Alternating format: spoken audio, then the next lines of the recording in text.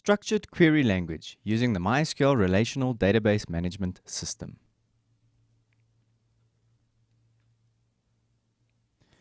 What is SQL?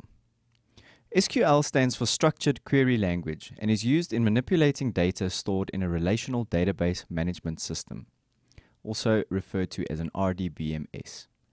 SQL, more commonly referred to as SQL, provides commands in which data can be extracted, sorted, updated, deleted, and inserted. SQL can be used with many different RDBMSs, including MySQL, PostgreSQL, Oracle, Microsoft SQL Server, Access, and the list goes on.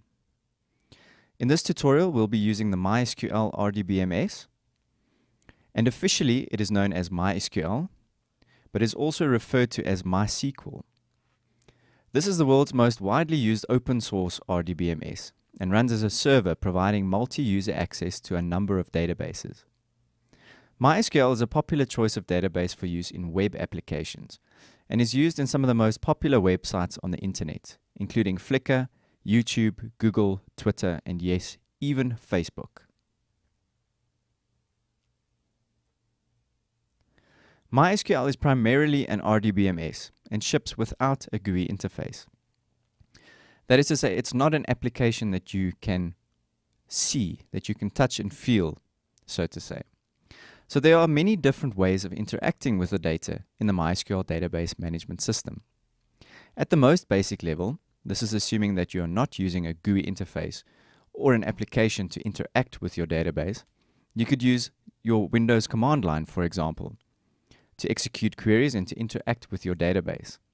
Then there are other GUIs, including web applications like PHPMyAdmin, and then there's MySQL's official standalone application, MySQL Workbench. Now in this tutorial, we'll be using the MySQL Workbench application to interact with our database. So in order to follow this tutorial in its entirety, you will most definitely need the MySQL RDBMS, which you can download from dev.mysql.com/downloads/installer. And then depending on your operating system, select the right option and download. And then this is not a prerequisite for the tutorial, but if you are an absolute beginner, I would suggest going and downloading the MySQL Workbench application, seeing as we are going to be using that in our tutorial. So in my browser, we can head over to dev.mysql.com/downloads/installer. Now this version of MySQL is assuming that you are using a Windows operating system, as this is what the tutorial is based on. So this link will take you directly to the Microsoft install file, which you can download. It is relatively big, as this includes the full MySQL package.